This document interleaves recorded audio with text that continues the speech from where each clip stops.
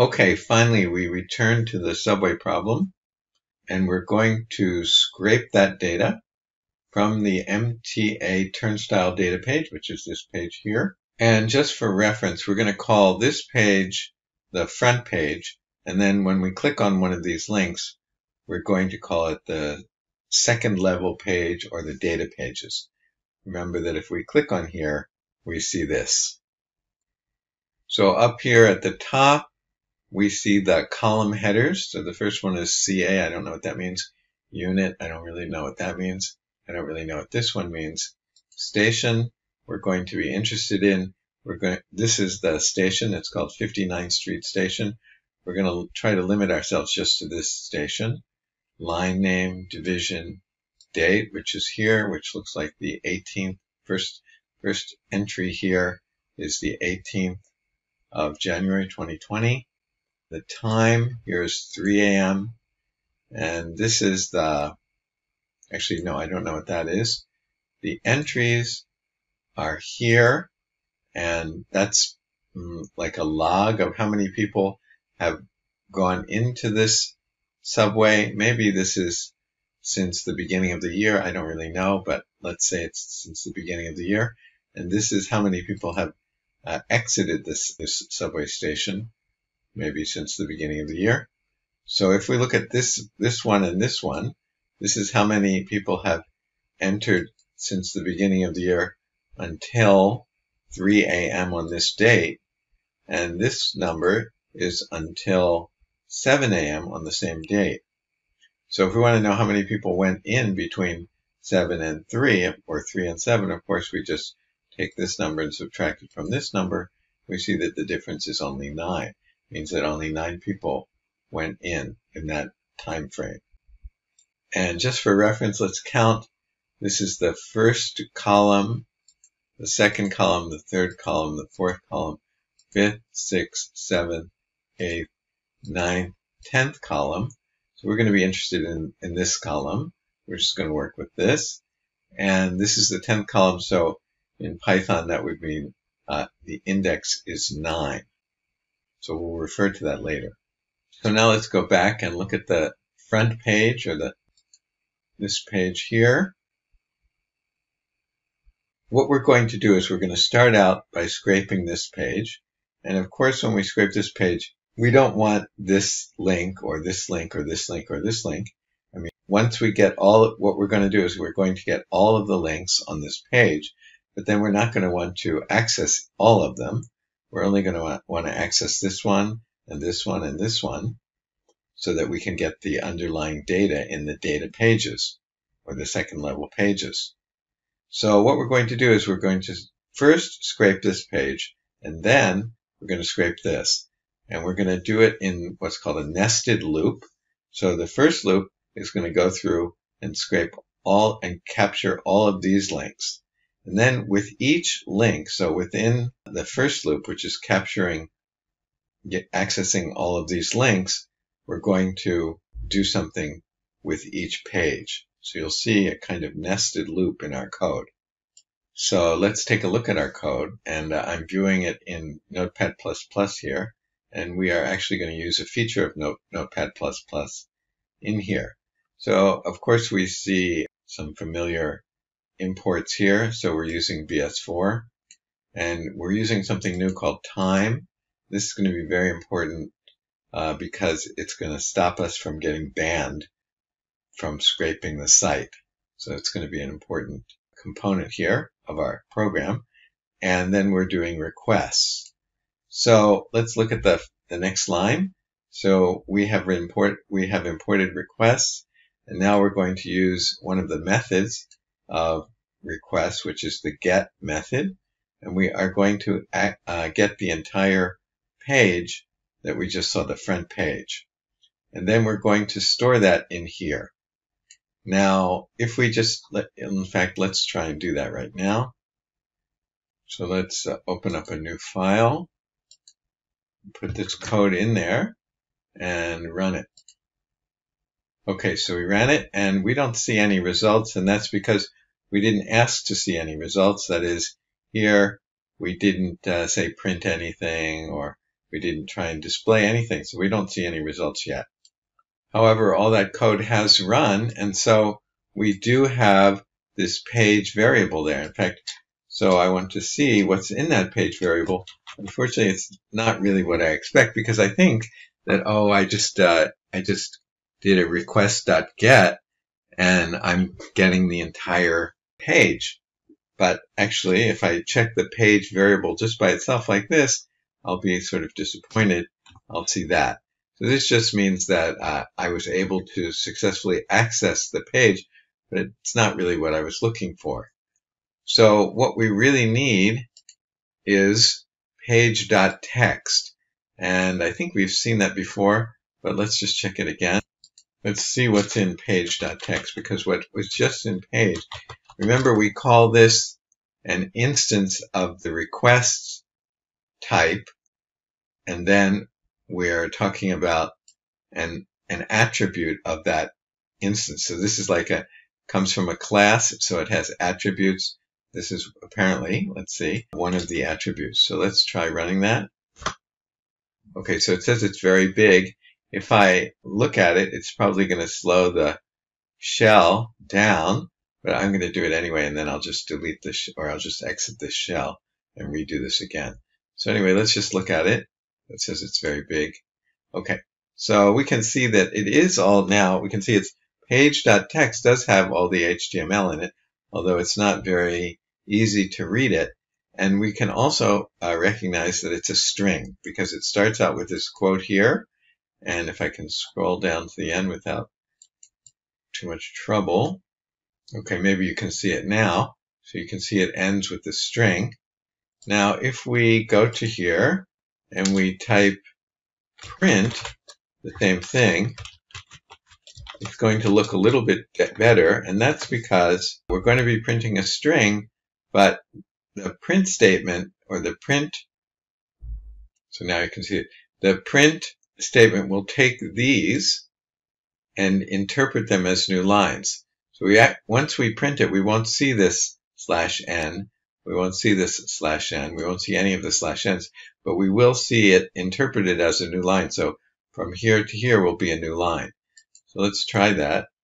It's kind of slow, but if I try to double click it, you'll see that it's been, all of those /n's have been interpreted as new lines. Going back to here now, we're going to take that which we just observed, and we're going to pass it into the beautiful soup constructor here. And this is going to create a beautiful soup object, which we're going to call soup. We have to tell this beautiful soup constructor that we're feeding it HTML, because we could be feeding it something like XML or something else called JSON or various other formats. And so we have to say specifically this is HTML, so it knows what it's getting. And we're going to store that in soup. And then next, we're going to try to find all the A tags. Now, we could find lots of other tags. And in previous videos, we worked with the TD tag, and I think we might have played with the image tag as well. But here, we want the links. We want to find all the links, and this is called an anchor tag. So we want to do that. So let's try and do that now. So I'm just going to rerun the code so that I don't have all of this in the shell. I'm just going to add this new line. Okay, so let's run all of this. Okay, again, we don't see anything, but we do have links, and we can see what the result is. And two things I want to see. I want to see the contents, and I want to see what kind of object is it. In other words, is it like a list or something else? So let's see what it is. Okay, so we can see that it's a list. It starts with this, and it's going to end with the same kind of bracket. So it's a list, and if it's a list, it should be comma separated. So we can look at when the first comma comes up. I can see this is probably the first comma, and the next comma is probably somewhere here, maybe. I didn't miss one. So in other words, if this is the first comma, then this is the first element of this long list.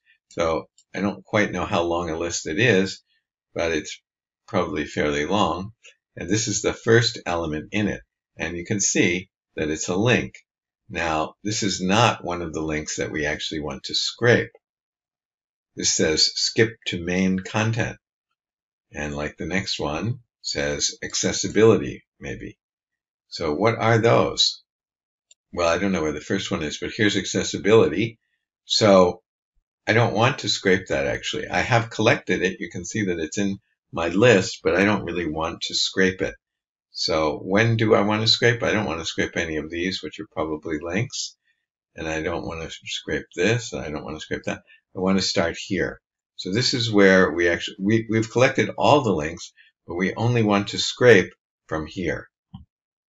So somewhere in here are the links that we actually want to scrape. I think they're here with these dates here, like November 2nd, 2019. So somewhere in here. So we want to try and isolate those. But before we do that, actually, we don't really want all of this stuff. Like, I don't want, when I say the first element is here, but what I really, the only part I really want is what's in here. Or what's in, say, going down to here. I only want what's in here. That is, I only want the actual URL. This contains more than just the URL. So let's check that out. So first of all, we said that links is a list. So that means if it's a list, that means we can do links and access particular elements, like the first element. So I can do this, and that will give me the first element. Let's see what that is. So that's like that. Or if I go maybe to the 36 one, I happen to know that that's going to be one that contains the actual part that we want. So if I check that 36,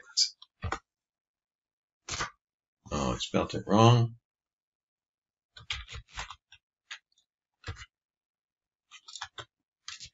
Okay, so this is another one. But as we said, we only want this part. Now, I think we did something like this before. We did something like this, links, 36, and then we did something like this, I believe. I think it was. Maybe was it this? Yes. Okay, so that gives me this part, which is not the part that I want, but it does give me that part. So how do we get this part? The way that we do that is this. I think we did this before as well. So that gives me the part that I want. So we are going to want to do something like this to get the part that we want. If we look in this code, you can see that is here. That is what we just talked about. Now, when we look at that, what we just looked at, we will see that it's not what's called a complete URL. And so let's check that again. So you can see this is not a complete URL. If I put this into the browser, it's not going to take me to the page that I want to go to. So what I need is this plus this at the beginning. So let me just put those together and show you what I mean. So this will not give me the page that I want. It's not a complete URL. It doesn't have HTTP at the beginning. And if I prepend this to that, then I will have a complete URL, and it will actually be the page or one of the pages that we want to consider. See, let's copy it and put it in the browser. It's actually one of the pages that we actually want to scrape. So you can see that. Whereas if I had just kept this part, whatever it was, I think it was just like here, maybe it was just up to there, that wouldn't have given me the whole address, so I couldn't have gotten to this page. Okay, let me just get rid of this. This is not part of the code. So anyway, we see that if we do this and we put in 36 for here, we are going to get part of the link, but then we have to concatenate that with this part, and that's going to form the full URL that we're interested in. Okay, now going back to the code up here, we got all of the links and we stored them in here. here I'm just going to create an empty list, and I'm going to use this list later to store those numbers that I want to collect. Remember, I wanted to collect the entry numbers into the subway system. And I think we said that was in index number 9. It was the 10th column of the data. So I'm just going to store that in here. So I'm going to set that up now, and it's going to store it later. And now I'm going to set the index here to 35. Now, why am I going to do that? Well, remember we said that we don't want to scrape all of the links. We only want to scrape the ones that have the data in them. And that actually starts on the 36th page, which means index of 35 in a Python list. So, but how, I want to show you that first. So let me go back to here, and let's look at links, and let's get all of them. And let's copy that. So I'm just doing this so that I can see where I want to start actually scraping. So I'm going to go to here and copy the whole thing. And I'm going to put this into Notepad++. It's going to help me somehow. So this is a little bit of kind of cheating because I'm not using Python to get all of the information. So if you wanted to use Python, though, you'd have to get involved with something called regular expressions. Or you can learn regular expressions, but we're not going to do it that way here. What I want to do is every time there's a comma, which means every new element in our list, which means every new link, unless there's some extra commas, which actually there are, but we're not going to worry about that. So every new link, we're going to replace this with a /n. So here's what I mean. Let me start from the beginning and go to search and find and replace here. And what I want to do is replace each comma with this. And you'll see what that's going to do, but you have to make sure that you've selected this entry here, not the normal way, which is this way. So you have to have that. And then if you just do replace all, and now all the commas have been replaced by new lines, and Notepad++ has interpreted that as a new line. So I can see now all of the links, and they're in order. And from that, we can see that the first one that we want to scrape is actually here.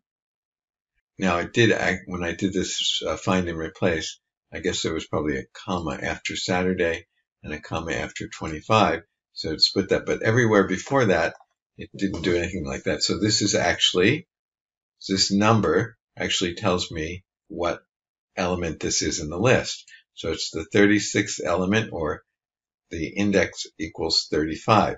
So that's why I set that I equal to 35, because I don't want to scrape all the previous pages. I want to start from the index 35, which means the 36th line.